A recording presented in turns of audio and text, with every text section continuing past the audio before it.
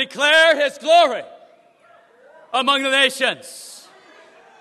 God is to be man's glory, and man is to be God's glory. Tonight we're going to get into the Word and study 3 days and 3 events in the life of a man who celebrated the declaration of God's glory beyond anybody else except Jesus Christ. And that man is David. Let's go to day 1 in 1 Samuel chapter 17. Our first point, youthful obsession to declare God's glory.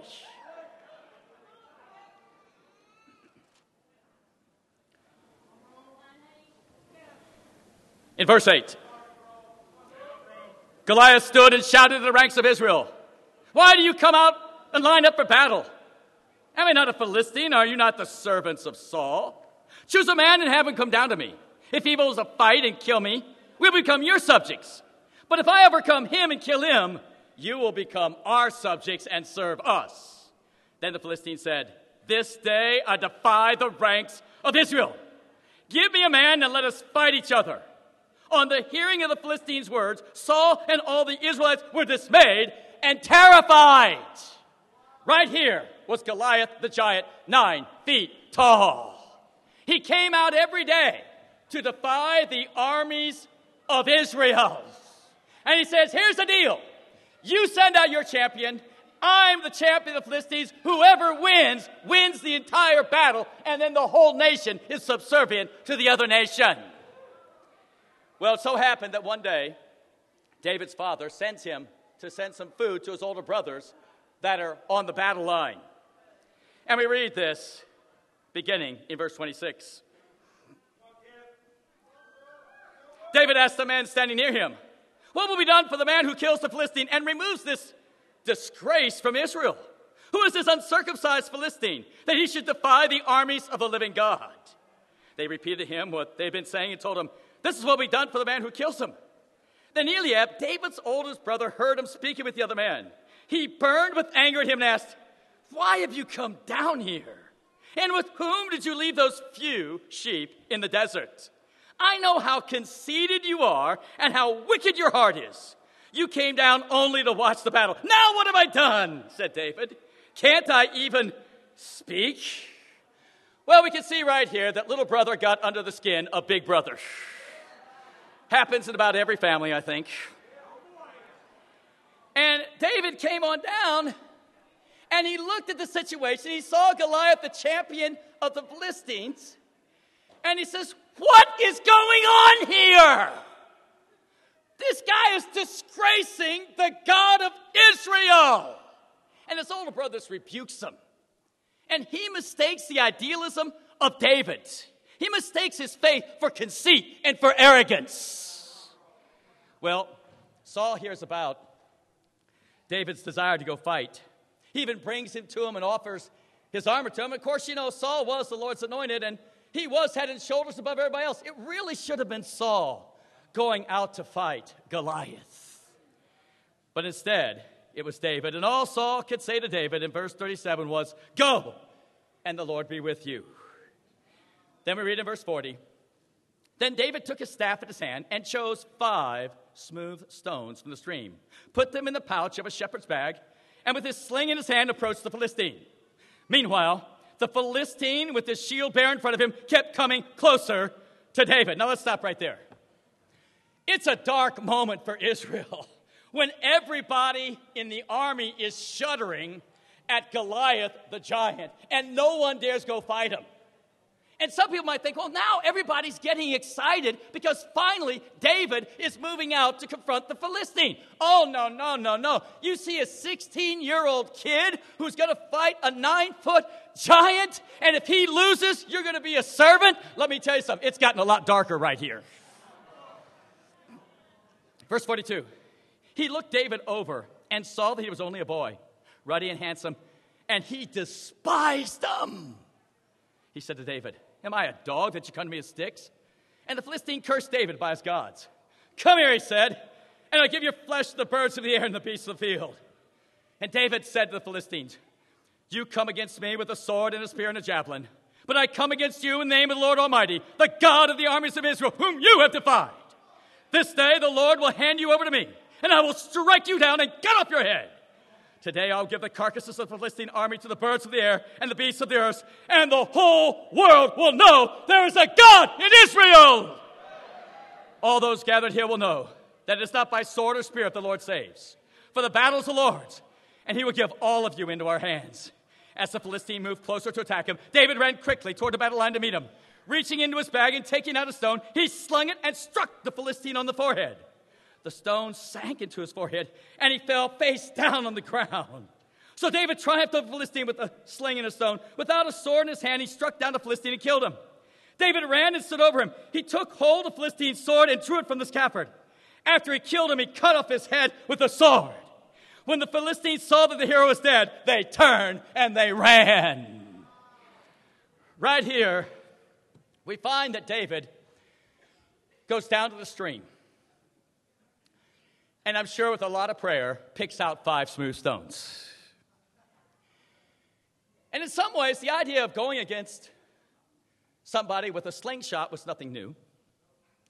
But you need to understand, not only was Goliath imposing by size, but the helmets of that day only left a slit right above the eye as an exposed area that was a target.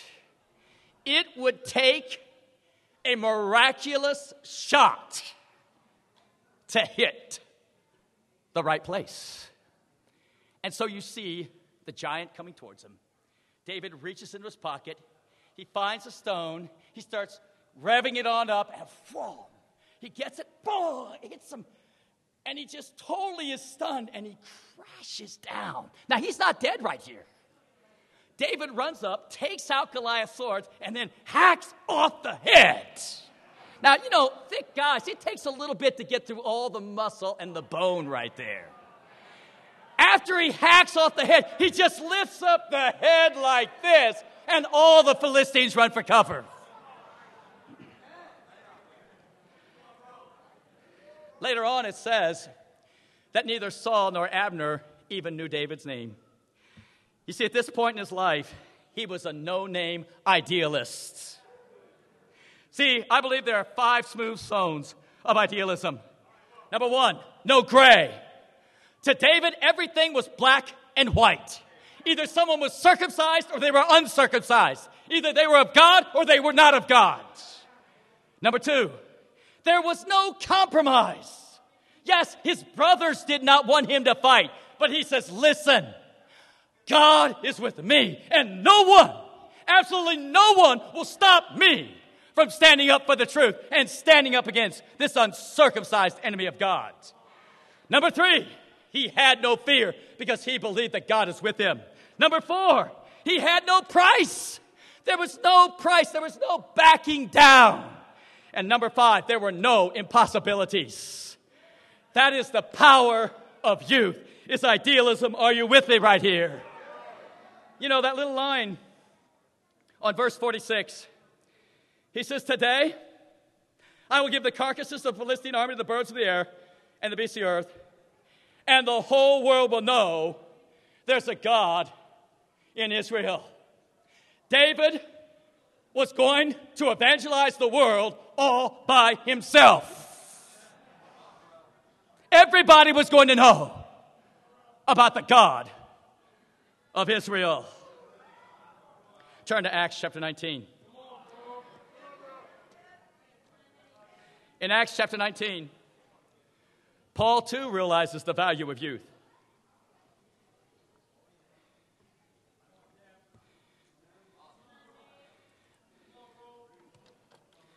We find he's at Ephesus. In verse 8, Paul entered the synagogue and spoke boldly there for 3 months, arguing persuasively about the kingdom of God. But some of them became obstinate. They refused to believe and publicly maligned the way. So Paul left them.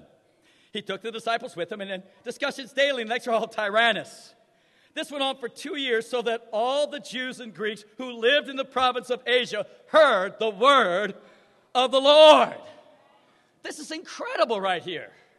The province of Asia is what we would call the western edge of modern-day Turkey, or the western edge of Asia Minor. That area is far bigger than any state in America.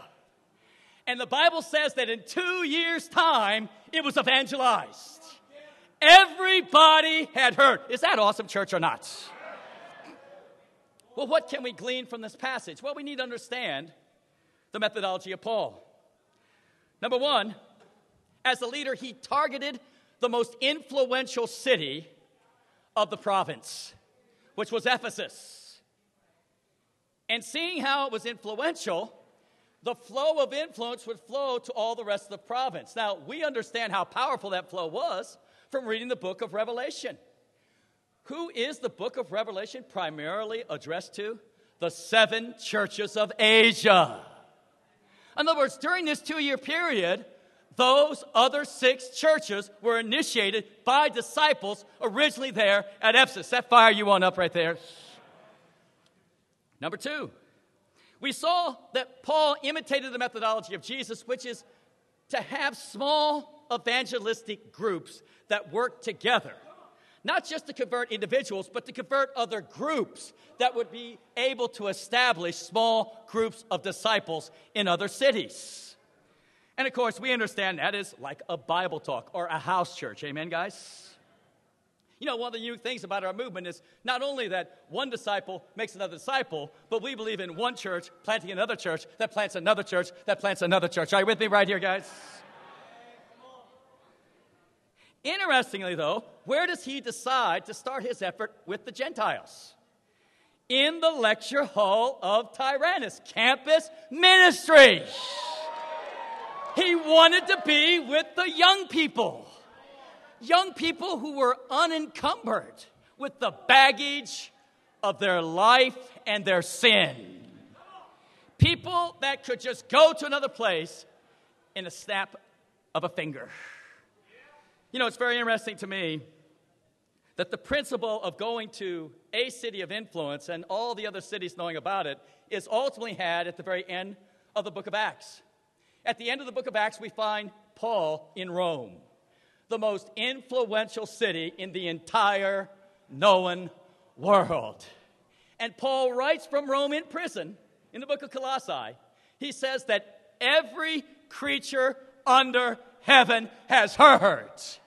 In the first century, the world was evangelized in a generation. Do you believe it can be done in this generation?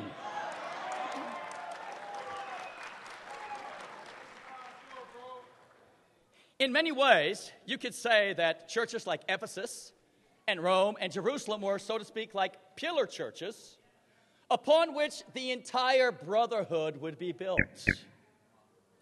And so if we're going to evangelize the world in our day, we're going to have to do it the way that Paul did, the way that Jesus did. We're going to have to, number one, target the most influential cities. Number 2, we're going to have to work in small groups evangelizing every day. And number 3, we are going to have to redouble our efforts on the college campus. Are you with me right here? You know, the challenge of building a worldwide brotherhood in some ways is very simple. The concept is, see, we believe that if you have a group of disciples that is unplagued by lukewarmness and sin, but through confession and openness of life, they stay pure in their commitment to Jesus Christ. 1 disciple makes 2 disciples, 2 make 4, 4 make 8, 8 meet 16, and you can multiply throughout an entire city. Amen, guys? But the challenge is to keep the base of disciples pure. Too often in our today's society, we confuse weakness with lukewarmness. To be weak is someone that still wants to be a disciple. Someone who's lukewarm is no longer trying to be a disciple. And they will stop the multiplication of disciples. You know, right now, I believe there are about 15 churches that need to be planted as pillar churches. That if we could get to these pillar churches, we could build a brotherhood that would go around the world. so that any disciple could go to any city and be greeted by fellow disciples and see the same commitment, the same love, the same spirit, and the same hope. You know, in Los Angeles, we came to Los Angeles to plant the church here because Los Angeles has 20 million lost souls. There are 700,000 college students. Wow. We're going to New York, and we're excited about that, amen? New York has 20 million lost souls and 500,000 college students. Chicago, 10 million lost souls, 200,000 college students. London, 12 million lost souls, 180,000 college students. Paris, 10 million lost souls, 300,000 college students. Moscow, 11 million lost people, 450,000 lost students. Cairo, 15 million people, 200,000 college students. Lagos, 14 million people, 200,000 college students. Johannesburg, 5 million lost souls and 100,000 college students. Tokyo, 28 million lost souls, 300,000 college students. Mexico City, 25 million lost souls and 300,000 college students. Sydney, 5 million lost souls and 100,000 college students. And India's got 1.2 billion people. China's got 1.4 billion people. And let me tell you, they got a whole bunch of college students.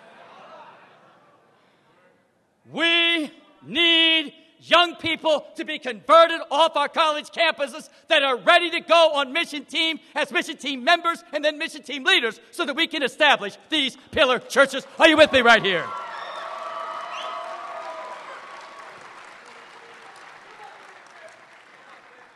Some say, well, why do we have to go to a city that already has an ICOC church? I remember a very similar question was asked back in the 1980s when we were in Boston. Why, Boston Church, are you sending a new church into a city where we have a lot of mainline churches of Christ? The same question was asked almost 30 years ago. And the same answer applies. Because there are so many lost souls. There are untold millions dying untold. The mainline Church of Christ, every person they baptize that's a faithful, true disciple, we need to say amen to. Every person the ICOC baptizes as a faithful disciple, we need to say amen to and rejoice with them. Those are just two less people we got to get to and evangelize. But at this point, the mainline church does not embrace discipling. At this point, most of the ICOC has rejected discipling. And that's not to say that there aren't some churches that are doing it. Same thing back in 1980. There were a few mainline churches of Christ that were really doing it. But they weren't a movement. The mainline church was autonomous, and so this group was going this way, this group was going that way, this group was going this way. This is where the ICOC is gravitated to. There are a lot of awesome, kind, and wonderful people in these churches that actually are trying to baptize people. But now that they have gravitated to a doctrine of autonomy, one church goes this way, one church goes that way. They have totally surrendered movement. In order for there to be a proclamation at the end of this generation that the world is evangelized, we need to understand that we need to have a movement. Are you with me right here? You see, we need a youthful obsession to declare God's glory. No gray, no compromise, no fear, no price, and no impossibilities. And that goes for you old people too. You know, a brother that I love with all of my heart that embodies all the David-like youth is Lance Underhill. Lance and Connie is one of our shepherding couples. And they came to our Jubilee in Portland a couple of years ago. Lance came, and he saw the church, and he goes, wow, everybody's a sold-out disciple. That doesn't mean everybody is perfect. That doesn't mean we don't have some weak brothers and sisters, but everybody is striving to serve the Lord. And everyone believes that the world can be evangelized in our day. Lance was so fired up. He went to the campus there at Portland State. Vic Jr. showed him around. Vic goes, hey, see those people over there? That guy's studying with that guy, and he was just baptized just a couple weeks ago. See those girls over there? That girl and that girl were baptized, and they're studying with that girl. He just went around, and they saw the whole campus ministry doing exactly what we see right here in Acts chapter 19. Lance got so fired up, he went home to Connie in Florida. He says, hon, we've got to move to Portland. Our souls depend upon it. We're in a lukewarm church. We got to go. Connie says, listen, we own 2 homes, and we're absolutely not going. 3 months later, their youngest, they had 4 kids. 3 had already fallen away. Their youngest says, I don't want to go back to church. It's boring. It's dull. I don't want any part of it. Lance calls up. He says, Kip, we're coming. By January 1, Lance and Connie come. Joey starts going back to church. And a month later, he baptizes his friend, Josh Smith. Is that awesome or not? When we were coming down here to the LA mission team, Lance goes, bro, can I please be on the mission team? I said, bro, you know, we need some strong people staying in Portland. He says, bro, I got to go. My son, Michael's down there. I said, well, what's the situation? Well, it's tough. Michael's a bartender, and he's living with his girlfriend. Now, he used to be an intern, but he fell away because he felt no one loved him. So I said, okay, you're on the team. So we came on down, we started studying, and in the first month, Mike was restored to the Lord, and he's now our youth minister in the City of Angels Church. Then about a year later, he had his son-in-law Jason come to Portland and then move on down with his wife Alyssa. Alyssa had previously been baptized, but after studying the Bible, she saw that she really wasn't a disciple. And so, just a few months ago, Alyssa was baptized into Christ as a disciple. And now, 3 of the Underhill kids are in the fold. Amen? 1 more to come, and the last one just got out of the army. He'd been serving in Iraq, and he is due to move here this fall. And let me tell you something, the Underhills and the church are ready for him. Amen, guys? Now, you got to understand, we have the ideal to win the world, but we especially have the ideal to win our families. And if we're going to win our families, we better have churches that our family members who maybe have rejected the Lord go, wow, I am just so pulled in by the love. I am just so pulled in by the commitment. Yes, I want to turn my life over to Jesus Christ. Bottom line, Lance left everything. That same youthful, no gray, no compromise, no fear, no price, no impossibilities. And God is blessing his youthful obsession to declare the glory of God. Amen, church? Day 2. We're going to end up in the cave of Adullam. But we need to stop off for a little bit here. Turn to 1 Samuel chapter 21. Our second point is lonely intercession to declare God's glory. Lonely intercession to declare God's glory. You know, after David slew Goliath, he became the greatest of generals for Saul. Every time he went out, God gave him the victory, and the people recognized it. He became the best friend of Jonathan, the oldest son of King Saul. He also married and fell in love with the beautiful younger daughter of Saul, Michal. As a matter of fact, he was real fired up because Saul said, because he wanted David killed. He says, okay, the dowry for getting my daughter is 100 Philistine foreskins. David got 200. He made sure he got the girl. Amen, guys? In the midst of all of this, there was a song that the people composed. And the song went something to the effect, Saul has slain his thousands, and David his tens of thousands. Interestingly enough, this song is recorded 3 times in the book of 1 Samuel. It's recorded one time right after he slays Goliath. The other 2 times are recorded when an outside king remembers that this was the song that was sang about David. But that song galled Saul. He got bitter. He got jealous. He got so full of hate that he tried to kill David 3 different times. In a short period of time, David has an incredible fall of being the greatest general, the best friend to the heir apparent to the throne, the son-in-law to the king, to outlaw. And we pick it up in chapter 21. David went to Nob, to Ahimelech the priest. Ahimelech trembled when he met him and asked, "Why are you alone? Why is no one with you?"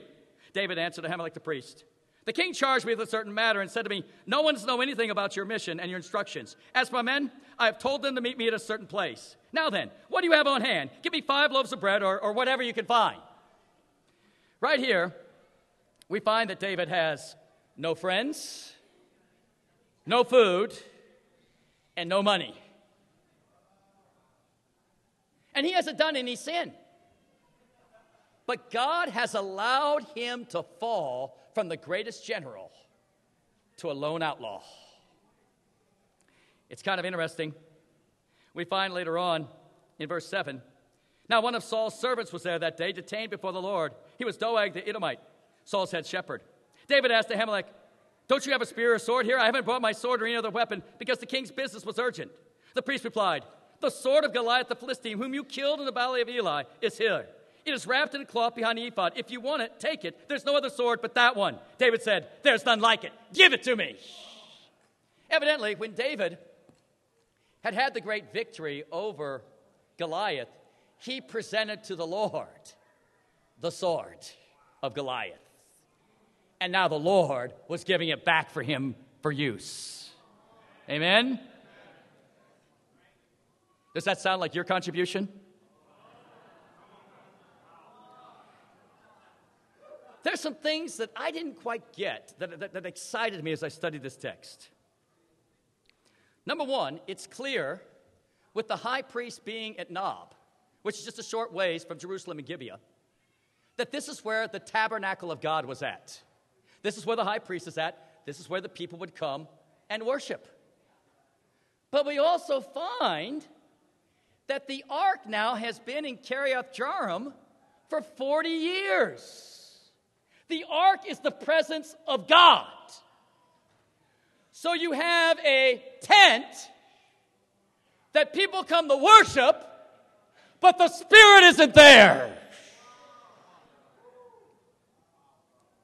Secondly, Doeg goes and tells Saul, "Hey, I saw David conferring with Ahimelech," because he was the high priest. And of course, David wanted to know, what does God want me to do? You can read in chapter 22, in the midsection from 9 following, that Saul calls Ahimelech and all the 85 other priests to him. And he says, "Why were you helping out David?" And he slays them all. He not only kills all the priests of God that served in the tabernacle of God, but he went and killed all of their wives and all of their children. Now, there was a second high priest who escapes, and he goes to be with David. A third insight that I got was a passage that we use a lot to inspire each other about loyalty, and I still love it. It's the story about the 3 mighty men going at the whim of David to get some water at the well of Bethlehem. And it never hit me. It says there was a garrison of Philistines there at Bethlehem. Oh my gosh. What was going on in Israel? It was crumbling both spiritually, there was decay. And it was crumbling, it was physically shrinking. and the Philistines were slowly overrunning it. And we know that when God is with his people, they are always victorious. Amen? And so it's a clear sign.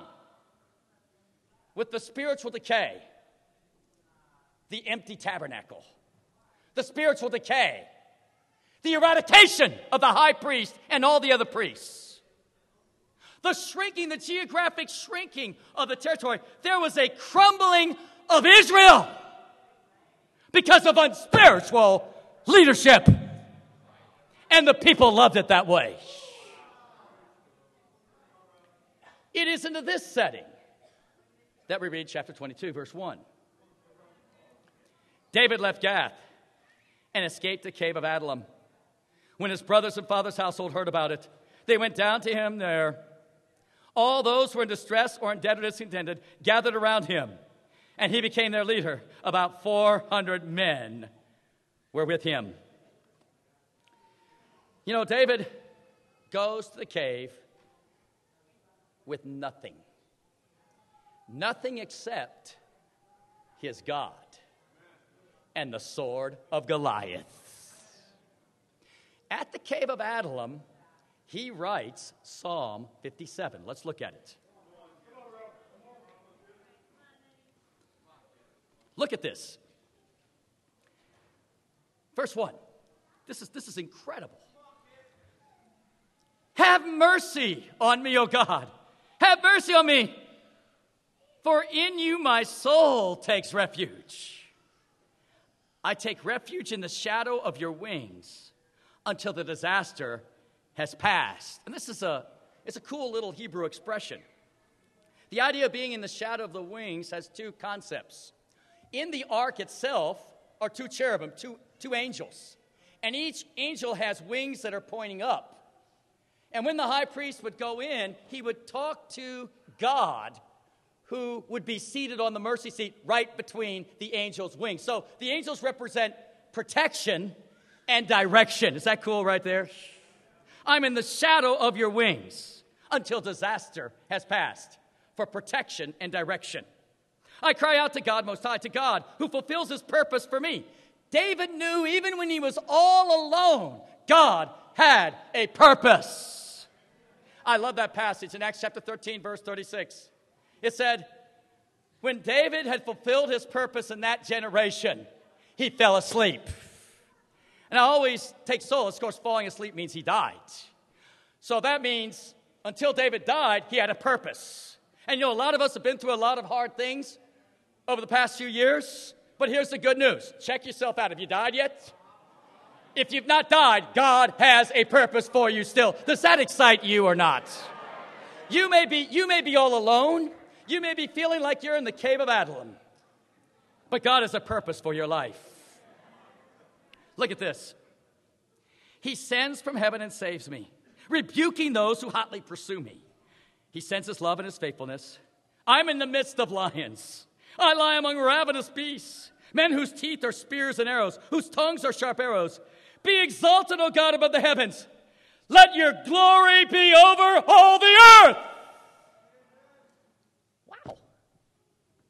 He declares the glory of God amongst the nation at the triumph of the battlefield, and that's awesome. But perhaps more awesome is declaring the glory of God amongst the nations when he's all alone and he has nothing. See, that's what got David through. David did not have a small God. God, in his mind, was a God whose glory would spread over all the nations. That was the God that David served. You know, we need to, I think, be very blunt here tonight.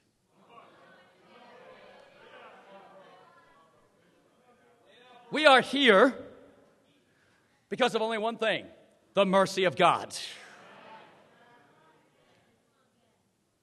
We are here because God has allowed us to be here.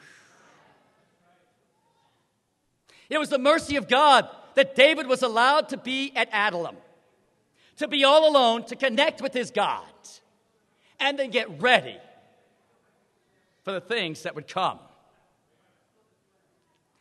You know, over the past 5 years,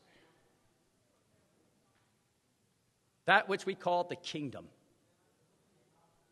the movement, the ICOC, has been crumbling.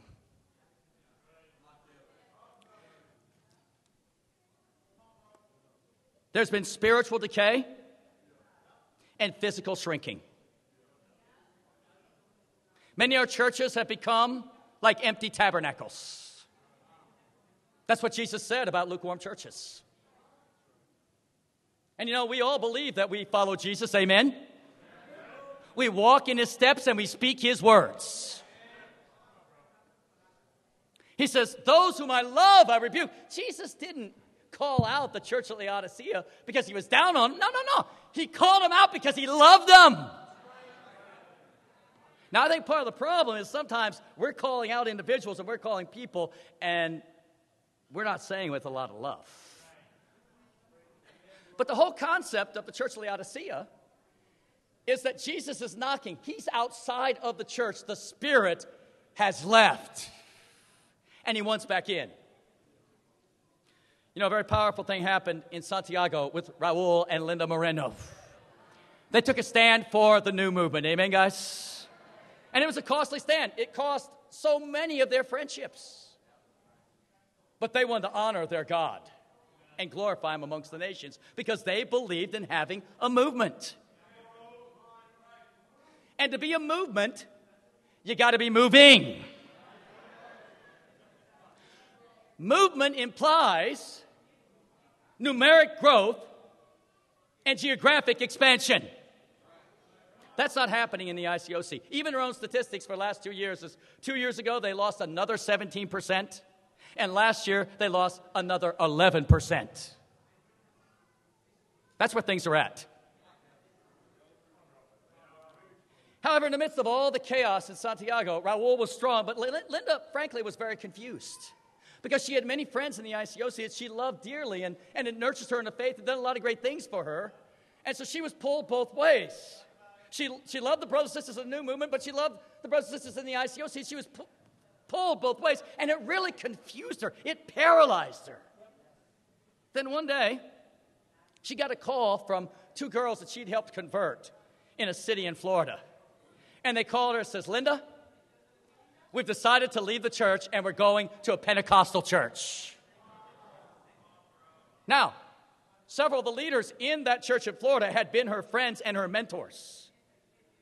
And people that Linda was confused about. But then when she had now other friends that were leaving because they said we just can't find the Spirit, she turned to Raul immediately and says, now I know why we need a new movement. I've got to go get my friends.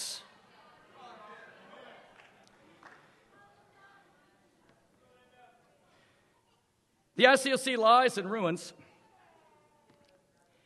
as it's given up the dream to evangelize the world in a generation. Many amongst them actively say, it is impossible, and KIP is a false teacher for teaching it. Now, you got to make a decision. Either it's possible to evangelize the world in a generation like our first century brothers, and that's what we need to do, or it's impossible, and let's not do it, and let's just have little community churches.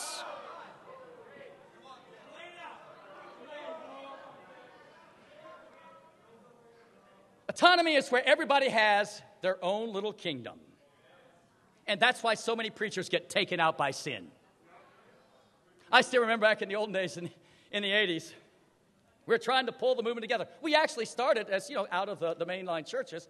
And so the churches, like the first 2 churches like Boston and Chicago and New York and London, we were autonomous.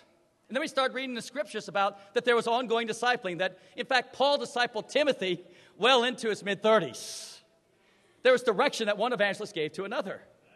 And we were trying to pull together the old work sectors. I remember traveling down to talk to Mike Tolliver in Sao Paulo, and I said, Mike, we're trying to pull everything together and have each people in world sector so we can organize the evangelization of the world. I said, here's the deal. You can either be with Steve, but if you're going to be with Steve, Steve's charge is going to be Africa. Or you can be under Phil, and his charge is going to be Central and South America.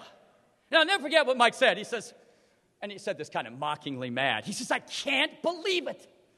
Right when I get my own kingdom, we change the game. Oh, it was very recognized back then. And what produced a movement were people who were willing to submit to other people, not because they were perfect, because certainly we weren't, and the final outcome certainly proved that.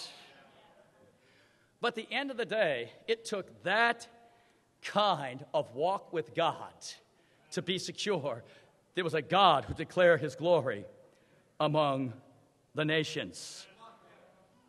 You know, I'll never forget what happened in Hilo. Kyle came to the Jubilee in 2006, and he says, hey, this is awesome. This is what I want. Kyle just become the minister there at Hilo. The church in its heyday had 60 disciples, 100 on Sunday, and they were doing great. But then over time, with all the things that happened, the church came to about 35, 40 members on Sundays. And I asked Kyle, well, how many do you have on Wednesday? He says, well, about 12 or 15. I said, well, bro, that's your true church right there. He says, bro, we want you to come on over and preach. I said, okay, bro, but you check it out with the leaders. He went back to the shepherding couples. They said, yes, we want them to come. Ali and I come. And there was an active confrontation at that point. There was an evangelist, ICOC evangelist sent from L.A., and an ICOC evangelist sent from Honolulu. And they actively fought our discipling the Hilo church, even though the Hilo church wanted us to disciple them. Now, this church hadn't had a baptism for a year. Hadn't had a baptism for a year. Those brothers came, they said, listen, if you don't want to be a part of what Kyle and Kip are doing, we'll start another church. Now, this is interesting because they'd even taught that starting a new church was sin, but they started the second church. Even right now, we still disciple the Hilo International Church of Christ, and Evan Bartholomew is leading it. Now, at the end of the weekend, there are only 12 members of the Hilo International Church of Christ. But you know, what can 12 sold-out disciples do? They can turn the whole world upside down. Amen, guys? They hadn't had a baptism for a year. In the next year, even Kyle, without any training, had 20 baptisms in that church. I mean, it shows. When you have sold-out disciples, you can multiply disciples. Are you with me there? Now, at that very time, there's another couple that used to be in the ministry, Joe and Mary Santos. They said, listen, we want to start another church over here in Honolulu. So they started just the two of them. Can you imagine starting a church, just the two of you? They started, they've sustained it. I mean, the Lord has blessed them. The remnant group got to 14. We just sent a mission team over from Los Angeles with Kyle and Joan Bartholomew of 10 disciples. And now we have the Honolulu International Christian Church. And here's the thing, guys. You need to understand. We need to just lay it out right here. The old Honolulu church used to have 1,000 disciples with 1,500 on Sundays. That church has 200 people now on Sundays. They've only had 3 baptisms each of the last few years. They believe in autonomy. They do not believe in discipling. How are you going to evangelize the Hawaiian Islands? Are we saying there are no disciples in that church? No, there are disciples in that church. But it is not a church that is a collective of sold-out disciples. It's not going to be the multiplying of disciples. We rejoice at the 3 baptisms they had last year, but that's not going to evangelize the Hawaiian Islands. Even in the first month that Kyle and the group have been there have been 4 that have been added to the body of Christ there in the new church. Are you with me right here?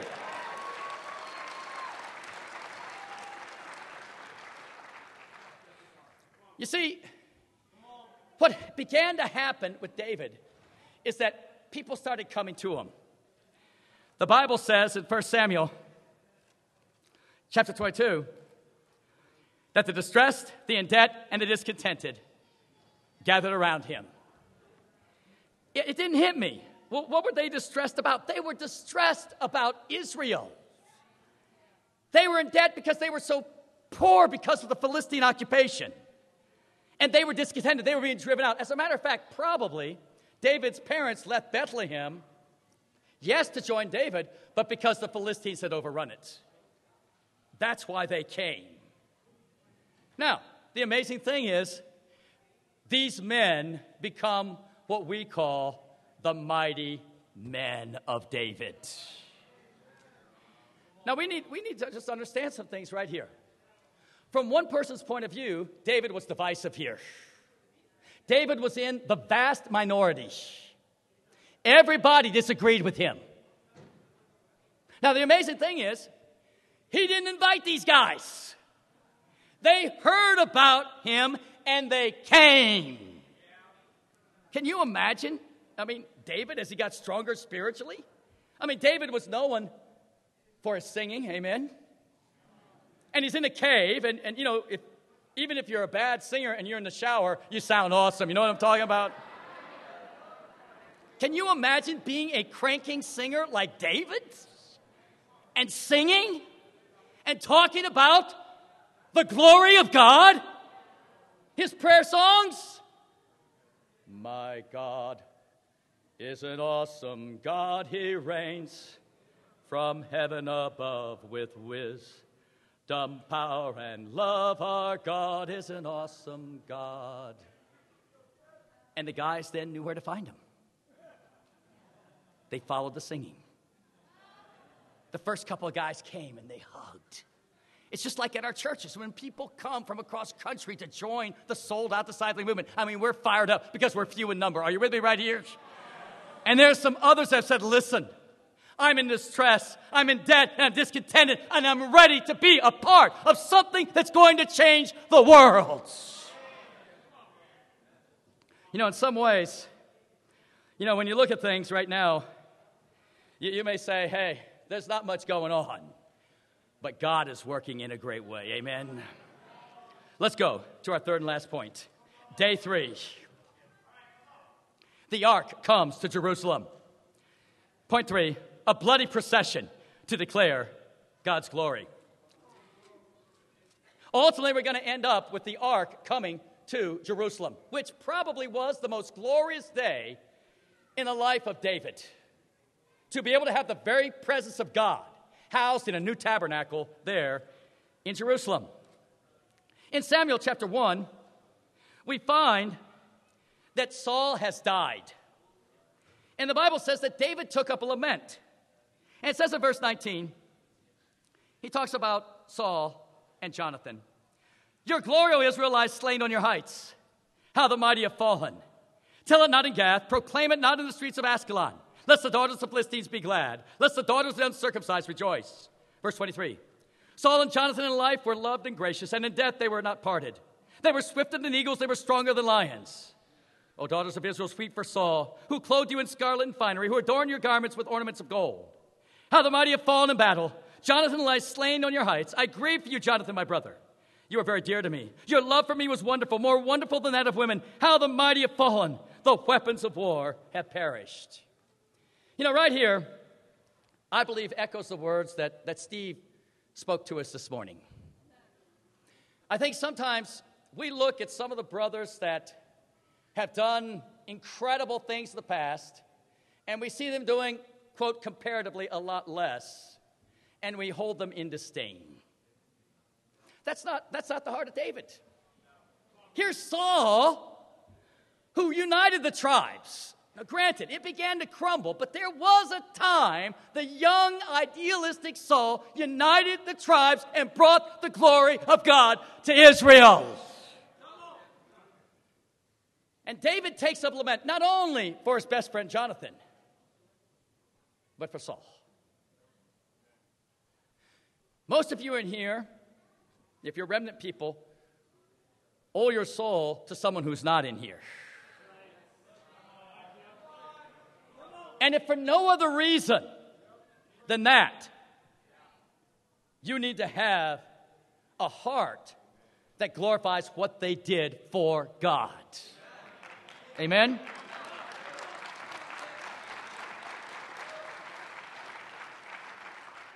Turn now to chapter 3, verse 1. The war between the house of Saul and the house of David lasted a long time. David grew stronger and stronger, while the house of Saul grew weaker and weaker. You know, a lot of people say, well, where in the Bible was God's people ever divided? Well, right here is one of them. It's right here.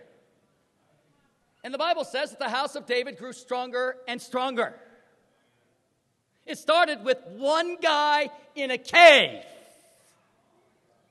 One guy in a cave, and now it's the house of David against the house of Saul. And of course, Saul had 3 sons killed, but his son Ishbosheth now was reigning in the house of Saul. And there was a lot of war. There was a lot of blood right here. You know, just think about it right now. Our young movement is less than 2 years old. And look at this room. Is this incredible, guys? In 2 years, this is what God has done. Now, amazingly, the Lord has now blessed us to have, unbelievably, 14 groups in America and 17 churches internationally. That's in less than 2 years. The church in LA, we just started 15 months ago. In those 15 months, the Lord has blessed us with 121 baptisms and 62 restorations. That shows the Spirit of God is with us. Are you with me right there? Now, chapter 5, we find that Ishbosheth is killed, and Israel and Judah unite under the kingship of David. Once he becomes the king, he goes out and obliterates the Philistines once and for all. Once he obliterates the Philistines, he knows, you know something? What I need to do now is consolidate, to have a central government and to have a central place of worship, as the Bible taught. And so this then sets the stage for chapter 6, which is the ark being brought into Jerusalem. Let's read it quickly.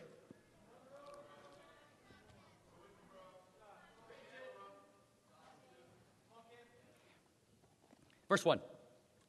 David again brought together out of Israel chosen men, 30,000 in all. He and all of his men set out from Baalah of Judah to bring them from there to the ark of God, which is called by the name of the Lord Almighty, who is enthroned between the cherubim that are on the ark.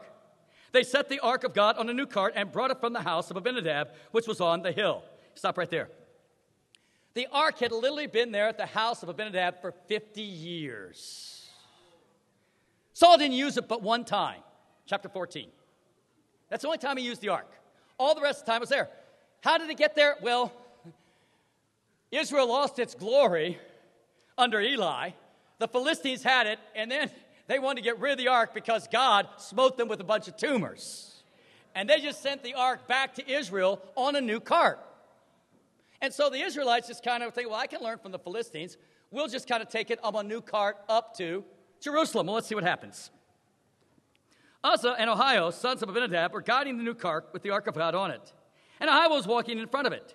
David and the whole house of Israel celebrating with all their might before the Lord, with songs and with harps, lyres, tambourines, sistrums, and cymbals. When they came to the threshing floor of Nikon, Uzzah reached out and took hold of the ark of God because the oxen stumbled. The Lord's anger burned against Uzzah because of his irreverent act. Therefore God struck him down, and he died there beside the ark. Then David was angry because the Lord's wrath had broken out against Uzzah. And to this day, that place is called Perez Uzzah. Wow, can you imagine it? David is so fired up, he's finally going to unite Israel with a central government and a central place to worship. He is so fired up because Israel had been plagued with tribal animosity, tribal jealousy, tribal autonomy, all the way back to the book of Judges. And now he was bringing everybody together here in Jerusalem. And what happens? They're riding along, they have the ark of God, and one of the guys, quote, good intentionally, when the oxen stumbled, the ark was starting to fall off the cart. He grabs it, and the Lord smotes him right on the spot. Here's what we need to learn. A lot of times we use the expression, God is with us. And that's good intentioned. But that's really not the issue. As a matter of fact, that can be a false feeling and actually a false thought. The issue is, are we with God?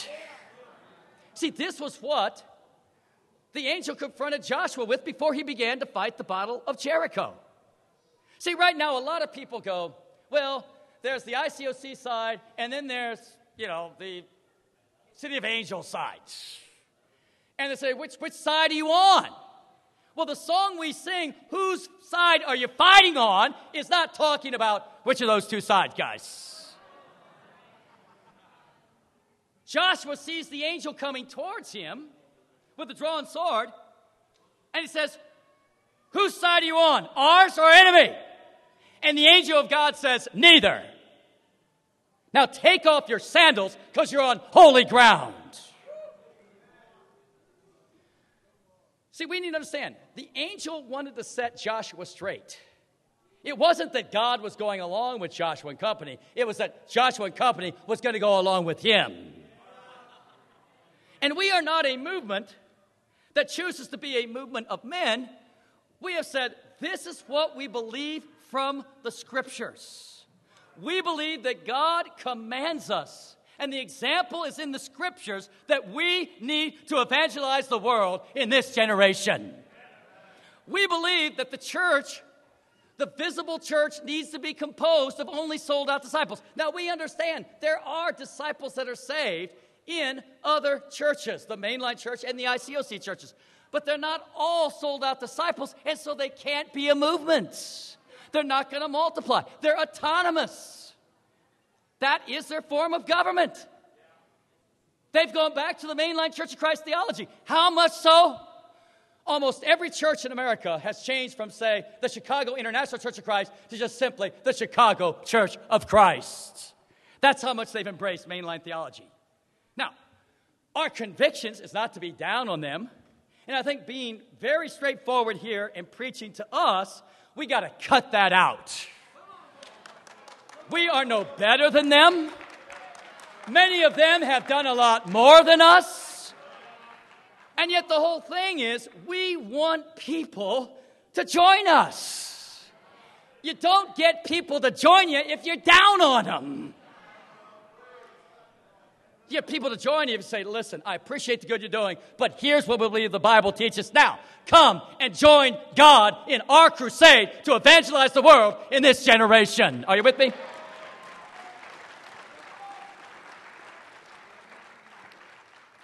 We don't have time to go there, but in 1 Chronicles chapter 16, 13 through 15, David has a 3-month hiatus where he parks the ark, and during that time, he reads the scriptures and finds out that the ark was A, to be carried by Levites, and 2, the purpose for the rings on the ark was you're supposed to have poles in there.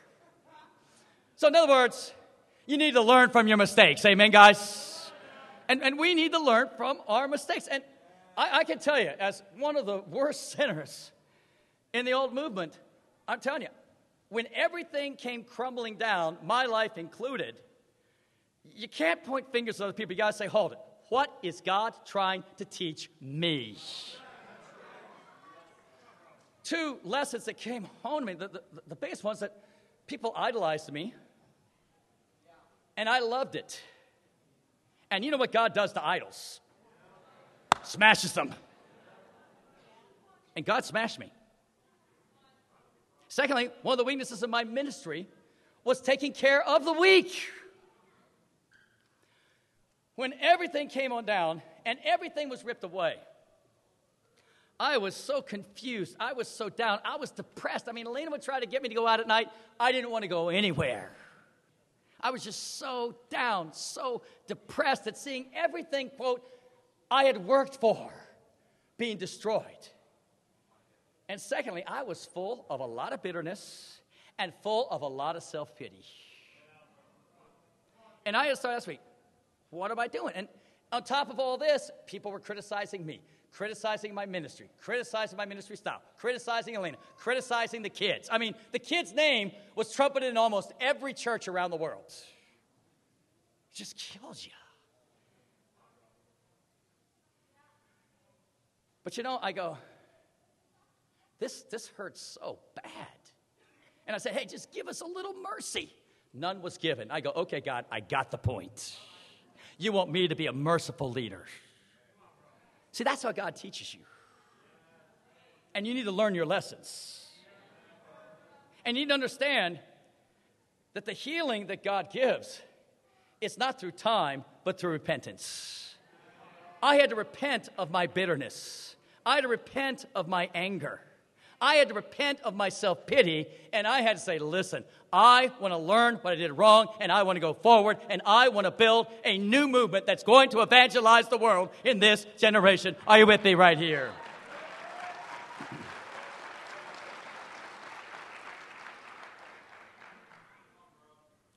We find that David then, after 3 months, wants to take the ark, and so we read this in verse 13. When those who were carrying the ark of the Lord had taken 6 steps, he sacrificed a bull and a fatted calf. Now, this is incredible. For several miles into Jerusalem, every 6th step that the Levites took with the ark of God, another bull was slain. The blood gushes out. The whole road to Jerusalem is paved in blood. Is that intense or not? Now, look what happens here. David, wearing a linen ephod, danced before the Lord with all of his might, while he and the entire house of Israel brought up the ark of the Lord with shouts and the sound of trumpets. As the ark was entering the city of David, Michal, daughter of Saul, watched from the window. And when she saw King David leaping and dancing before the Lord, she despised him in her heart.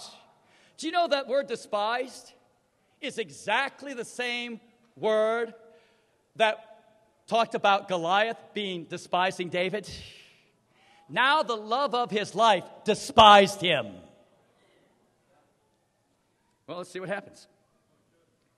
17. They brought the ark of the Lord and set it in place inside the tent, and David had a pitch for it. David sacrificed the burnt offerings and fellowship offerings before the Lord. Verse 20. When David returned home to bless his household, Michal, daughter of Saul, came out to meet him and said, "How the king of Israel has distinguished himself today, disrobing in the sight of slave girls of his servants, as any vulgar fellow would." David said to Michal, "It was before the Lord, who chose me rather than your father or anyone from his house, when he appointed me ruler over the Lord's people Israel. I will celebrate before the Lord. I will become even more undignified than this, and I will be humiliated in my own eyes. But by these slave girls you spoke of, I will be held in honor." And Michal, daughter of Saul, had no children until the day of her death. You know, it's an amazing thing to me, this setting right here. It says at the very end, Michal, daughter of Saul. In other words, it doesn't say Michal, wife of David. It doesn't say Michal, daughter of Jonathan. It says daughter of Saul. In other words, she was like Saul. What was the issue right here? Well, some commentators think that when David was dancing, he was only wearing a linen ephod. He was wearing nothing underneath it. And when he danced up in the air, kind of like DJ lead singing, you know how that is, he exposed himself. And she was filled with horror. I mean, bottom line, he's wearing this cruddy linen ephod instead of the kingly robes. And he's dancing like a buffoon out there in front of all Israel. And she is so upset.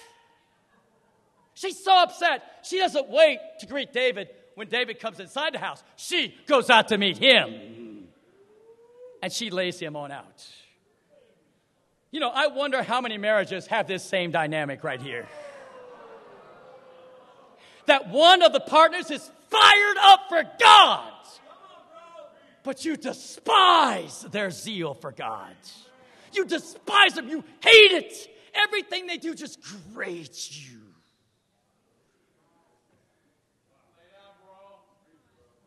And the same word was spoken of Michal and was spoken of Goliath. Wow. Bitterness will take us out. You know, at the very end, when he got there, he wrote this psalm. We'll end with 1 Chronicles chapter 16 as our last scripture.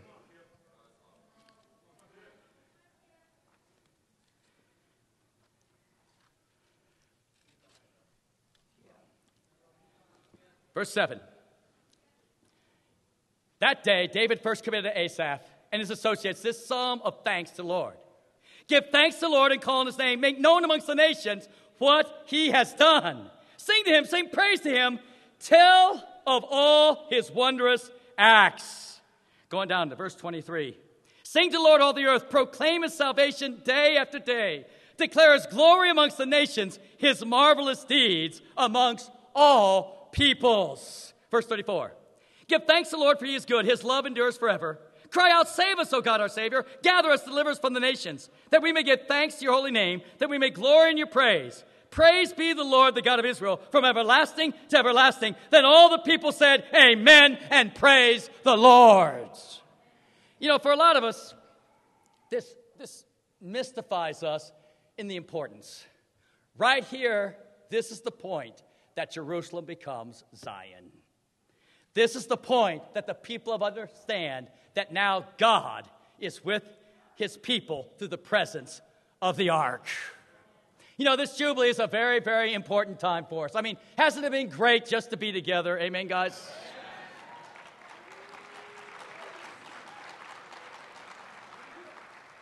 And it's a time where we're really shaping the direction of the movement.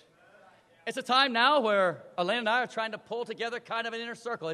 It's really great having the Bordieres here and now the Unterlands in town to be kind of shepherds of the church here and shepherds for the new movements. It's great to have couples like the Brooms and the Smellies and the Commonsfords and the Sullivans helping on out in that capacity. And we know that more and more people are going to be added to that group that helps give direction to the church. But, you know, you're seeing it before your very eyes. The creation, so do you speak, of a new Jerusalem. A place where we can all come together and worship the Lord. Are you with me right here? You know, one of the things that I think is so important is knowing where we're going. And so, last Tuesday, I read for the first time to a group of leaders what we're calling the 5-year plan. You know, amazingly, the discipling movement just began in 2006 in Portland. That year, we planted with a mission team Phoenix. It joined the remnant group with the Klopex. And now Phoenix is cranking. Amen, guys? That year, out of Syracuse, we sent a few disciples for Portland. The church was planted with the Brooms in Chicago, and they're cranking. Amen? In 2007, we planted the Los Angeles church, and the Lord is really blessing us. In 2007, Raul and Linda came on back to us, and we got a cranking church of sold-out disciples in Santiago, Chile. Amen? Now, this year, we've already sent out the Honolulu church. This Sunday, we send out the New York City church. This Sunday, we send out the Washington, D.C. church. That's incredible. This is just 2 years into the movement. That's incredible. But here are the plans. First year, 2009, we're going to be having a New Hope organization. The Bordieres are going to be in charge. They're going to talk about it tomorrow morning, and you're going to be excited about all the things that they're planning. In 2010, we're going to be sending to London 12 million people, Michael and Michelle Williamson, with a mission team from Los Angeles. Amen, guys? In 2010, we're going to be sending to Miami Raul, Linda Moreno, and Ken and Liliana Zindler. In 2010, we're going to collectively begin supporting an evangelist in India that's going to oversee all the Indian churches. Presently, we have 4 churches in India. Is that exciting or not? In 2011, we're going to go to Johannesburg with 5 million people with Chris Van Staten, a native South African. In 2011, we're going to be going to Mexico City, 25 million people with Vic and Aurora Gonzalez. When the Williamses bring a mission team to the remnant group over there in London, then Tim and Leanne Kernan are going to come back here to L.A. for a couple years, so that in the year 2012, we will send Tim and Leanne Kernan to Paris, France, with 10 million people because they're French speakers. Are you with me right here? And then in 2013, we're going to be sending Mike Underhill to Hong Kong to preach the word. During this time, we hope to have other U.S. plantings as well as to have new plantings in Sydney, Australia, Sao Paulo, Brazil, and Moscow, Russia. That's our plans for the next 5 years. Are you excited or not, church? You know what was What was interesting, I read the plan and shared it Tuesday at the Zindler's house with all the leaders from around the world. And right at the end of sharing the plan, the house started to shake.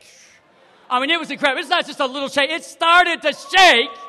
And we all thought of the same passage. Everybody starts clapping and starts yelling. Mike Underhill goes, and the place where they were meeting was shaken, and they went out and spoke the word of God boldly. Now, you have to make a decision. Was that just a random earthquake that happened to hit right at the end of the 5-year plan?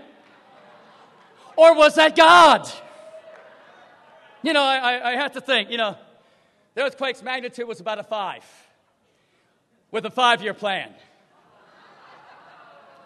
My question is, what would have happened if we would have had a 10-year plan for God? Thank you, and God bless.